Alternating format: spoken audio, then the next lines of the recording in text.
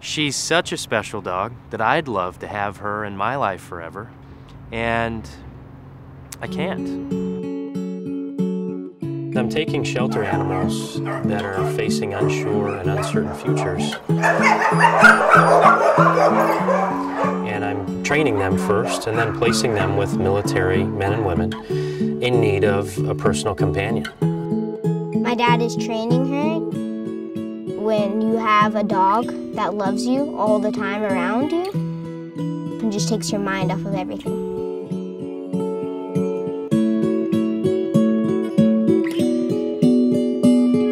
When somebody adopts Kira, I think the best thing about it is that she will also give back to that person.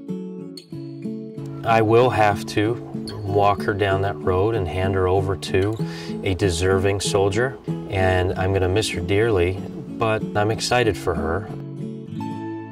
You won't get much better than her.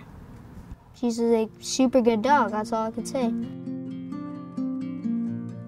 'Cause I believe in restless hunger, I believe in red balloons, I believe in private thunder, in the end I do believe, and I believe in intuition, I believe in being wrong, I believe in contradiction, in the end I do believe, and I believe in living smitten, I believe all hearts will mend, I believe our book is written by our company of friends.